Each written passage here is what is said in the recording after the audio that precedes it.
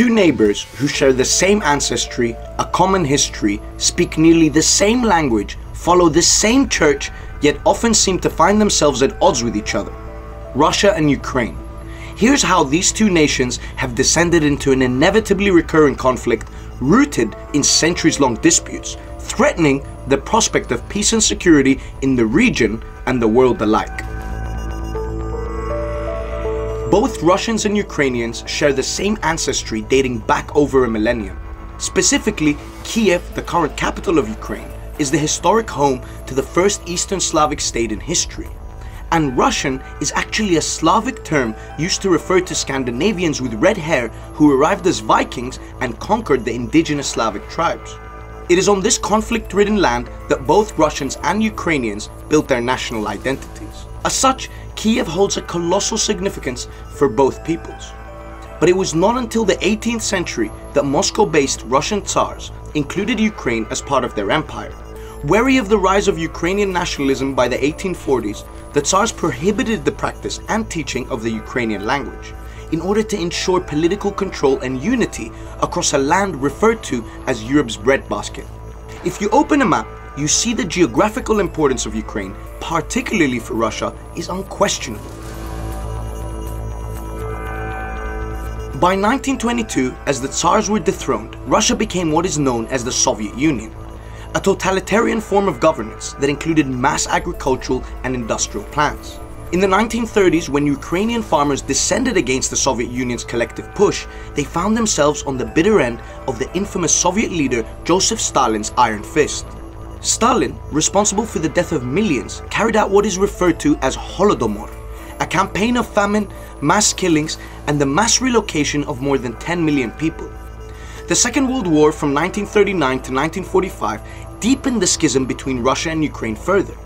Why? Well, many Ukrainians fought alongside the Nazis against their common enemy Russia. But by 1945, Russia emerged victorious, and Stalin didn't forgive or forget. So he carried out mass deportations of Ukrainians to Siberian work camps known as gulags. All in all, Ukraine lost a fifth of its population during the war.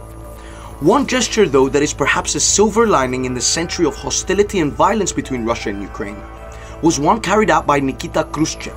The Soviet leader, who was of Ukrainian descent, actually gifted Crimea to Ukraine in 1954. Why? Well, some say as an apology to what Stalin did, but the exact reason is still disputed and unknown by most.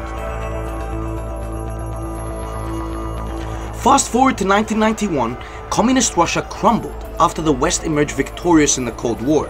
As such, Ukraine declared its independence alongside numerous newly founded republics, breaking away from their communist nightmare.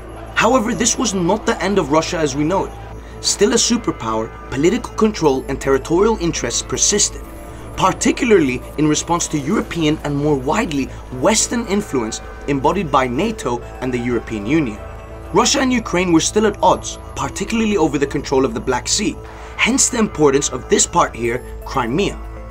By 1997, Russia recognized Ukraine's borders, a matter made easier by the presence of a pro-Russian leader in Kiev, Leonid Kuchma. Kuchma's Russian bias didn't last long, as he was replaced by pro-Western candidate Viktor Yushchenko, who won elections in 2001 and again in 2004.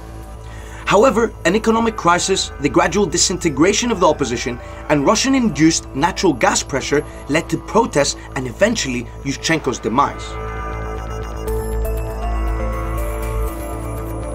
In 2010, Viktor Yanukovych was elected to power, a pro-Russian candidate. In the same year, the Ukrainian parliament withdrew its candidacy from NATO, and by 2013, its association agreement with the European Union. But this did not come without consequence. Tens of thousands of people dissatisfied with the nation's political direction flooded the streets in what was dubbed the Maidan Revolution, or Revolution of Dignity. 77 protesters were killed by security forces, and Yanukovych fled to his patrons in Russia. In March 2014, a month after these clashes, Russia moved swiftly and annexed Crimea, triggering the biggest clash between the West and Russia since the Cold War. In April 2014, Russian paramilitary groups also took over Donetsk and Luhansk in a region known as Donbass in eastern Ukraine. As the Ukrainian military tried to retain its territorial integrity, Russian forces moved beyond their border in what is a largely Russian-populated area in eastern Ukraine.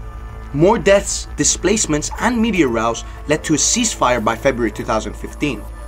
A frail one, but just enough for both sides to take a break. Back in Kiev, a pro-Western party headed by businessman Petro Poroshenko had won yet another set of elections. With parliamentary majority established, Ukraine re-signed an association agreement with the EU in 2017. Meanwhile, Russia, adamant in keeping its own control of Crimea, constructed a bridge between its mainland and Crimea. Today, Russia has recognized the Donetsk People's Republic and maintains a tight grip on Crimea. The schism, as you can see on the news every day, keeps getting deeper, with the possibility of a new world war and nuclear entanglements being openly discussed. Even faith is unable to bridge the gap, as even the Ukrainian church has broken away from the Russian Orthodox hierarchy. And despite the common ancestry, Ukraine remains a site of Russian and Western rivalry. So old wounds keep reopening and seem to be far from settled.